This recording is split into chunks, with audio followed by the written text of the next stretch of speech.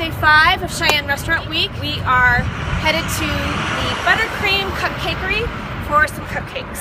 Well, I'm here with Neva, the owner of the Cupcakery. Tell me what made you start this business. I wanted to start it because we don't have anything in Cheyenne.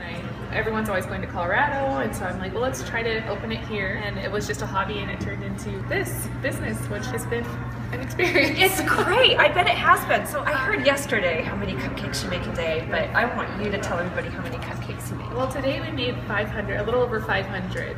We sold out of a lot of flavors yesterday, so we try to stay on top of it. Anywhere from 250 to 500, even 1,000 we've made in a day. So that's fantastic. That's a lot of cupcake. It is. Our specials are 2 weekly special flavors, which is our s'mores here. 2 of those and 2 drinks for $10, or 4 of those for $10. So it's a really good deal because we sell them for $3.95 each. And they flew yesterday, and I know it was because of restaurant week. So exactly, I think you ran out of them. Yeah, so that's the cake by the middle, and you twist it off, and then you put it on top, smush it together, and then you eat it like a sandwich. And you smash it in your mouth. Oh my goodness, it's great.